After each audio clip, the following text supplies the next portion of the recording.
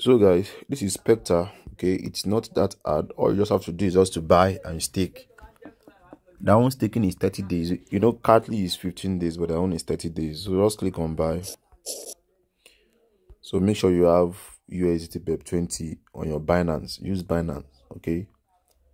So this is the address you have to copy. You copy from here, and it must be USDT BEP20. You can see, and you can see the minimum deposit is $5. Hope you understand. So you copy the address, go to your Binance.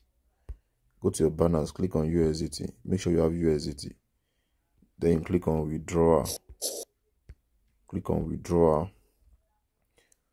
So select via crypto network. Alright. And the address you copy, paste it here. You paste the address here. Paste the address here. Then this network space, you tap on it and you select BEP20. You can see it. This is it. Select BEP20. Okay. Then you put in the amount you want to deposit. Maybe it's $10. You know, Binance will deduct a fee. So if you put $10, it will be, you can see it here, it will be 9.81. So you have to put 11. Let's say 11. So 11 is 10.81. So let's put 10.1. If you put 10.2, that is 10. You can see that is $10. You can see it because Binance will deduct their fee. So this will be the amount that will be sent to the wallet. Hope you understand. So once you send it, it will reflect here. It will reflect on your balance here. Hope you understand. So you then click on this place. Just follow the arrow. Click on this place.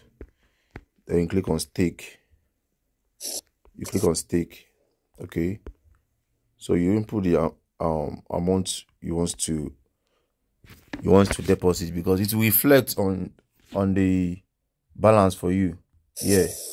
Whatever you have, the amount of USDT you deposited, okay, to be converted to Specta. All right. So to reflect here, then you put it. I deposited $11, so that is 1,100 Specta. All right, that's 1,100 Specta.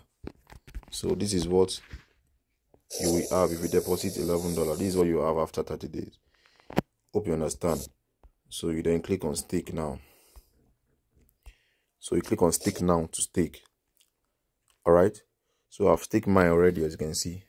So this is it here. So this is it here. I've staked mine already. You can see the details.